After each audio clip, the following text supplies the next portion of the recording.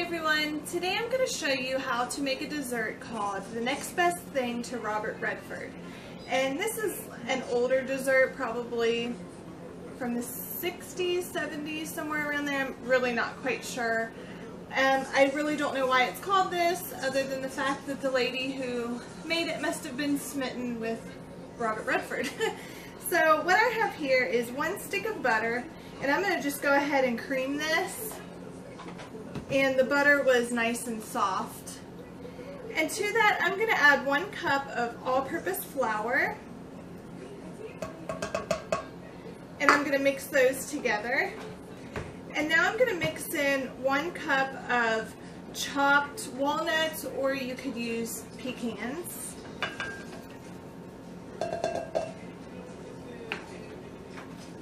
After you have everything mixed up, you're going to press it into the bottom of a 9x13 pan that you've greased. And I just sprayed it with some cooking oil spray. I'm just going to go ahead and dump this in here. And then sort of spread it out and start pressing it into the bottom.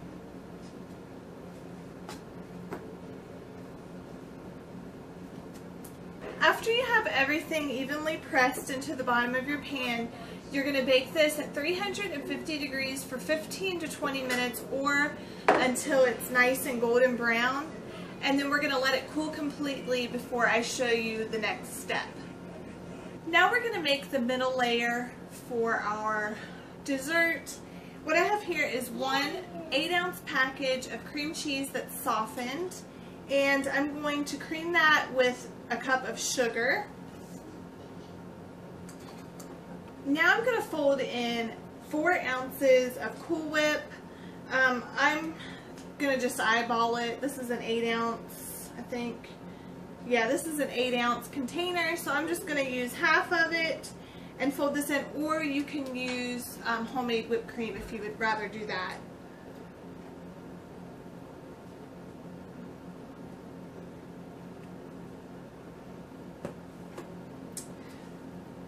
And we're just going to fold it in. You don't want to deflate the Cool Whip. You want this to be nice and light and fluffy. Now we're going to spread the cream cheese mixture on top of your crust.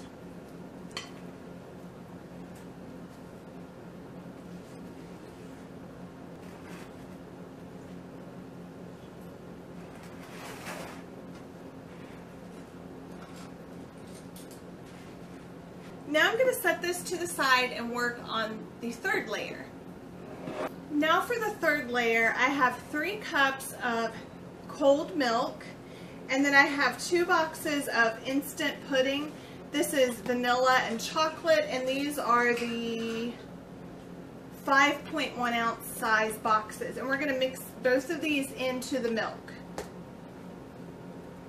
Now I'm going to whisk this together, and then I'm going to let it sit until it's thickened up a little bit.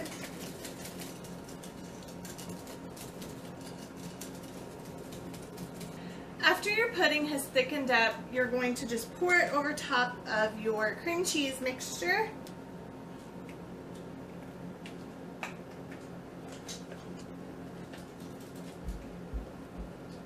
And this would be even better if you made it in a clear pan so that you can see all the layers.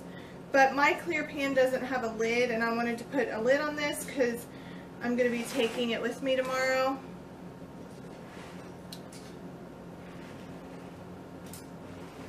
After you have your pudding all spread out nice and even, you're going to add the rest of the whipped topping.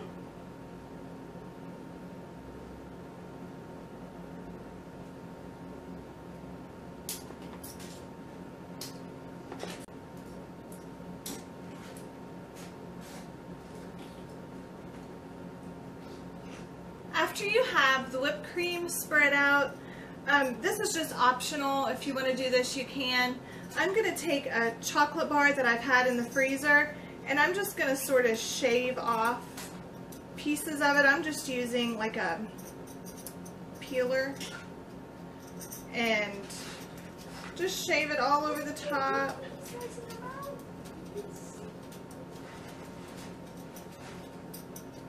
This is a little bit messy.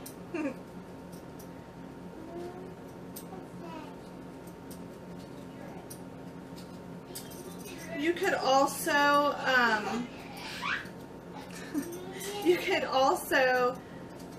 just take some cocoa powder and dust a little bit on top. That would be really pretty as well. Or you could just leave it plain, whatever you want to do.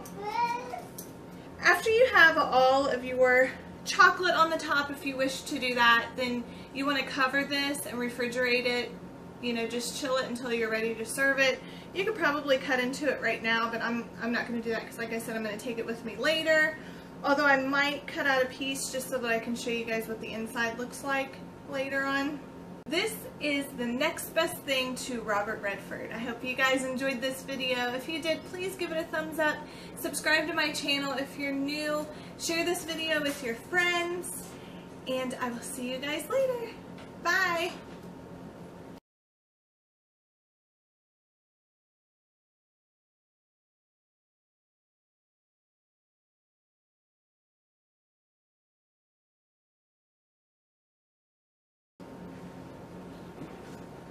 Alright, now I'm going to put the lid on it.